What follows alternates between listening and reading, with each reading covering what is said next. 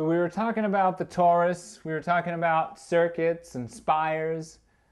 What are we really getting at with all this?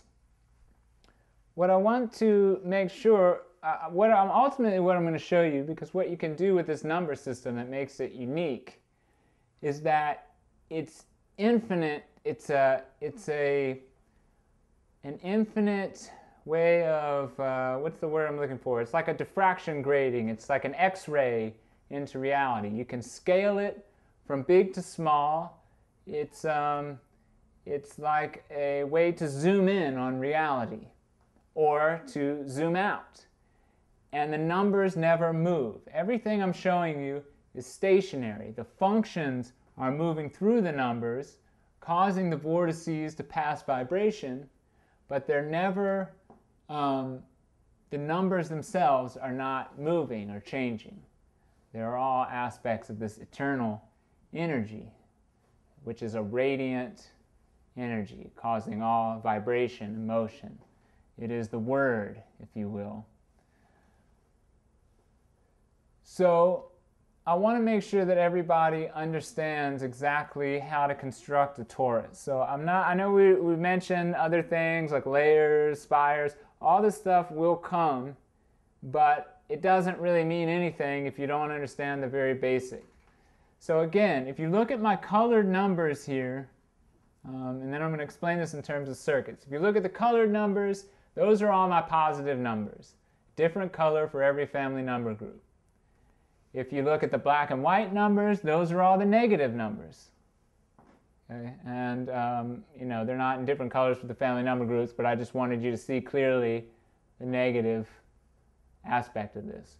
So again, when a positive energy is radiating out, everything is being entrained back in negatively by the vortex. Okay? And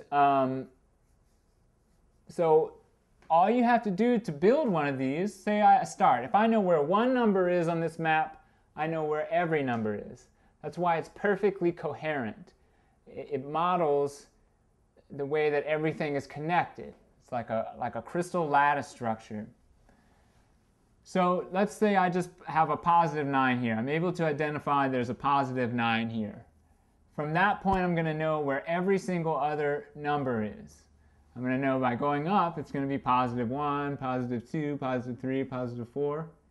I'm going to know going down, this is positive 8, 7, 6, 5, 4. Then, since I know that my 1 and 8s are there, well, I know that moving at an angle, I'm going to have to be doubling. So I'm going to know that's a 2. And I'm going to know it must be negative because this one's positive. Then I'm going to know that's a positive 4. So I can fill in the numbers. Now I see my 4 is here by my 5, so that means there must be a 5 on this side. And then I can do my 5, 10, 15, 20. So I know where that is. As long as I have these doubling circuits, this 693, 396, and my positive and negative are moving in opposite directions. So if I have 1, 2, 3, 4 here, there's 1, 2, 3, 4 there, going in different directions, out and in. Okay, and the moving in is gravity. It's centering everything. So I just wanted to review that and make sure that everyone understood that you understood whenever you have one of these 1, 2, 4, 8, 7, 5s, we're dealing with one of these nested vortices. It can be flowing in, it can be flowing out, but notice either way, it's still got that right-handed motion. See, they're both ultimately, even though they're shearing against one another, they're moving in the same,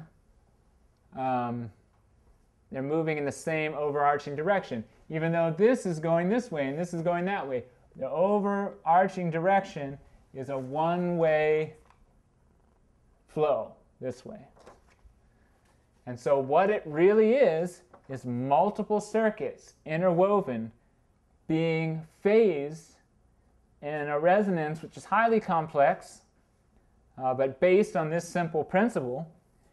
And that resonance allows these nested vortices to function in a sequence. And when they do, you get all the qualities that you would expect of a vortex. And you can check out my advanced class where I was showing how these are really interlaced doubling circuits. It's highly significant. What that starts to do is create the phenomena of the spires. So,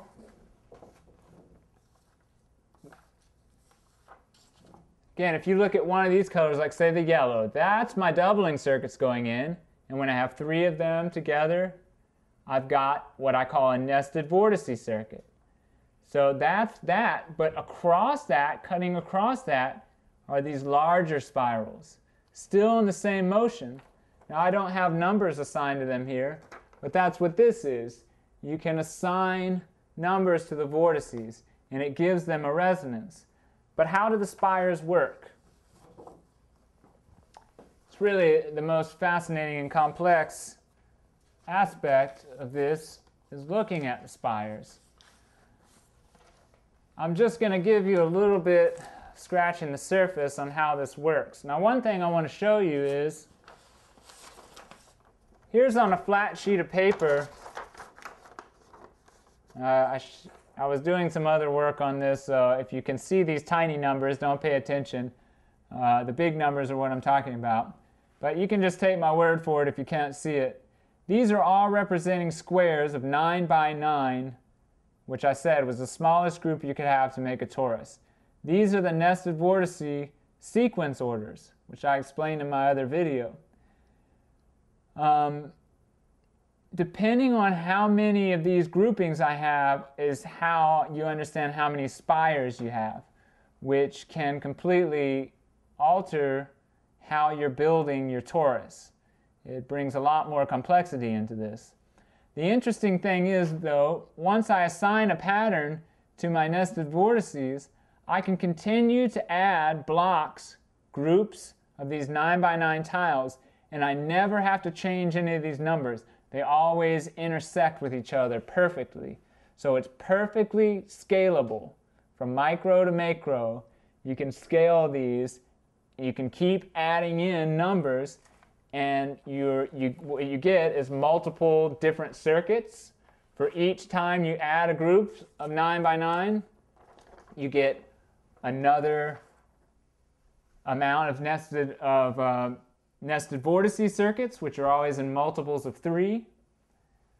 You get multiples of 6 in your conductors, because for every nested vortice circuit, you have 2 conductors, and then there's a gap space.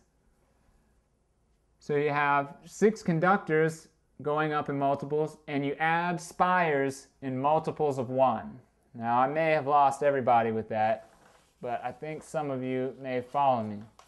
So let's look at it on a flat piece of paper and see, even though this is tiny, don't worry about seeing the numbers. All you have to just see is the color pattern. Okay, so here is a 9 by 9 on a flat sheet. If I connect the ends on either side, I have unbroken multiplication series. So my 1 and 8s are my vertical, my 4 and 5s are my horizontal. I have doubling circuits moving at angles. Okay, so I have all those principles. I have my family number groups all spread out. I don't have any more of any one number than any other number. Everything's in equal proportion. So to me, I'm making a true torus. I have a binary flip-flop that's perfect. So I'm making a torus.